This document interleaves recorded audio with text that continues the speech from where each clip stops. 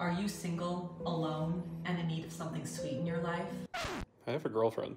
Oh, just go along with it. I'm gonna show you how to make an amazing quickie microwave dessert for one. Let's do it.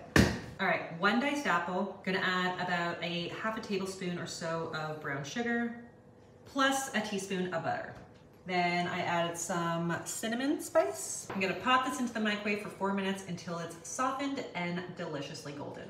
To top it off, we got some full fat Greek yogurt, some toasted pecans, and a couple apple chips. All right, let's recap. We got lots of fiber in our apples plus our apple chips, healthy fats in the pecans, and lots of protein in our Greek yogurt. And it literally took a few minutes to make. Nature's candy.